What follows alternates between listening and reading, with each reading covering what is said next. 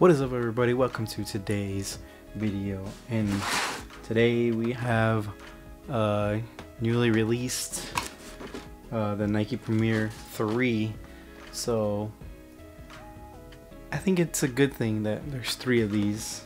You know, if a shoe can keep going and keep being, you know, made and hopefully made better with each one that releases, I think that's something good. It means that people like it and people are buying it, and these, honestly, the Premier is really a shoe that is old school with new tech and stuff involved in it. So I'm not gonna drag this on for too long, but let's take a look at them. So here's the shoe. It's your, basic colorway, black and white. It looks very similar to the Premier 2. I'm gonna compare them. I have some right here next to me. The interesting thing about this, though, is they do have a guideline where you can cut if you so desire to remove this flap tongue, which I kind of like it, to be honest. I don't think I would cut it. I did cut them on a pair that I own, and it still feels nice and feels good. But I'm sorry, on my Premier 2 I cut, and it feels good, it feels fine, but there's something about that old school, retro look that I really like, and I feel like that's the whole reason why you buy this type of shoe. There's the little cutting instructions. If you can, probably the camera won't pick that up, but so yeah. So now to talk about it really quick, I believe that it's kangaroo leather up until the whole toe box area here is kangaroo leather. I thought I read somewhere that they said that there was more kangaroo leather in this version. It's pretty soft. Now that the paper is out, let me take it out. It does feel pretty soft. There's little, I mean, you can't really feel them, but there's like some texturing, kind of like the new Tiempos. There's some type of texturing on that. It looks like there's something on here. Can't really tell what they did to the leather here. I don't know if that's gonna be good or bad, but obviously you got your stitching to keep it from overstretching, and then all the rest is synthetic, which, if I'm being honest, I kind of like the synthetic better, just because I feel like it's gonna last longer.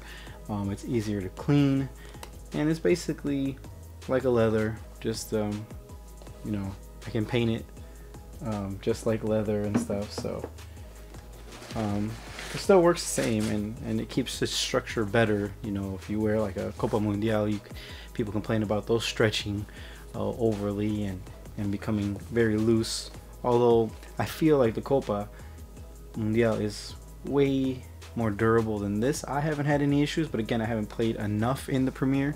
I really like it though. It's a really good shoe, boot. I really wish that these were a little bit longer and they'd be great, but you basically have the same sole plate as before. It just has a little cool Nike logo right there on that. But yeah, I think they just are continuing with it. Honestly, just the added tongue, there's texturing here, and then the option to cut it, and then the back right there. I wouldn't know that this was anything different. I wouldn't know that this was a Premier 3, because honestly it looks just like the 2. So if you're in the need for a new boot and you like the Premier 2 and maybe it's just ripped or old or something beat up, you can definitely pick up the 3, and that'll be good. Now, I said I was gonna compare. Here are a pair of my 2s, and this is how I wear them. Fold over tongue, put two laces up here, and I wear them very old school. Now this was a white and black pair, just like same colorway as this one, but of course I blacked out the tops, and I really like that look as well. These I might leave like this just to kind of have a different pair, but let me just compare.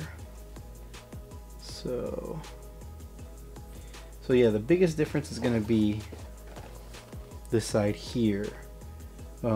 This stitching goes here versus here. It comes all the way around almost to the front of the toe, and these on here stop here, right where that goes, and then this goes all the way through. But I feel like you don't have a problem with overstretching with the Premier 2, so I feel like the Premier 3 you should be fine as well. So if you really like the 2 and you need a new boot, then I would definitely recommend the 3 without even wearing it. I haven't even put it on, I haven't tried it on, but I just know the quality of the Premier.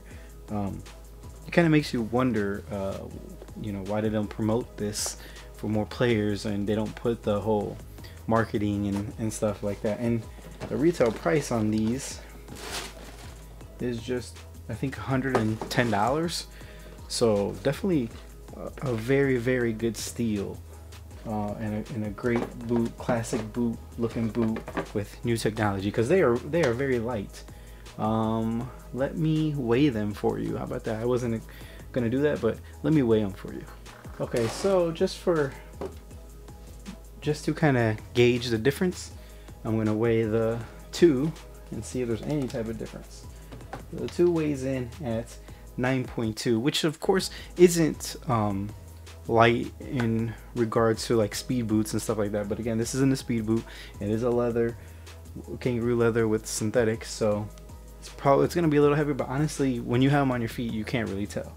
Now the copa comes in at like 11 ounces, so this is 9.1 ounces, 9.2, whatever it said, it's changed. I think is really good, considering that like the Tiempos are like 7, something like that. I don't remember exactly. All right, so now we're gonna weigh the 3 and see if there's a difference. So this one's at 9.5, so it's about the same. I don't think you would, you would tell a difference, but there is a little bit more material on here, like such as this area where it says Premier, right there, that isn't on the 2, of course, so that might add a little bit of weight, but honestly probably on feet you're not going to tell anyway. So definitely, if you're not into the flashy boots looking boots, or maybe you haven't even tried something like this, something classic, if you haven't, I recommend you either get this or a Copa, because they're in the same price range, but I think you would be happier with the Premier just because, like I said, it's lighter, and the Copa might last you longer, but I highly doubt that you are going to appreciate, especially if you're into newer boots or have tried them. I don't think you're going to enjoy the weight of them. It's not a bad thing, and you get used to it, but you still, when you put them on, you can still kind of feel that. And then if you're playing in, winter or wet conditions, muddy conditions, that is just going to stick to, the mud is just going to stick to the bottom of your boot, therefore making it difficult and heavier, even heavier. So yeah guys, I'm gonna end the video here. That's my video on the Premier 3.